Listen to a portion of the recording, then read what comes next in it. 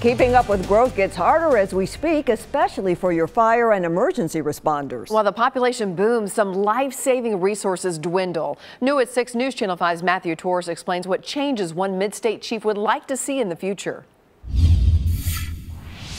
It's quiet now, but when growth is the name of the game, the quiet Rutherford County may soon be a thing of the past.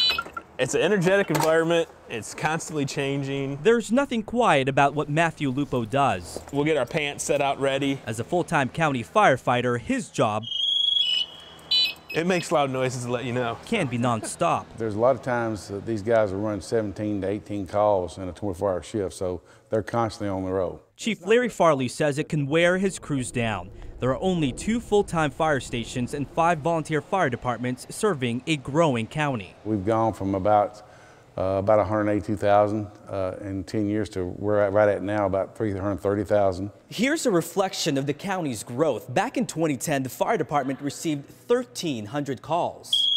Now, this year, they're reaching 6,000 calls. While that number is going up, the amount of volunteer firefighters are down. It would be great if we could recruit a lot of volunteers that would be active. You know, a lot of times the husband and wife both have to work, and kids, you know, activities and stuff, so it makes it kind of tough to hang on to people. Most times, if a volunteer fire department gets a call, full-time employees would still have to respond. The chief says it's now time to think of adding at least 2 more full-time stations. With 4 full-time stations, I believe we could be responding anywhere in the county within 7 to 8 minutes. On the other hand, the more people that move in is a good thing. What supports the firefighters is the county's sales tax. It may be slow, we might not catch much. There may be some downtimes now, but many say as the county grows, so should public safety.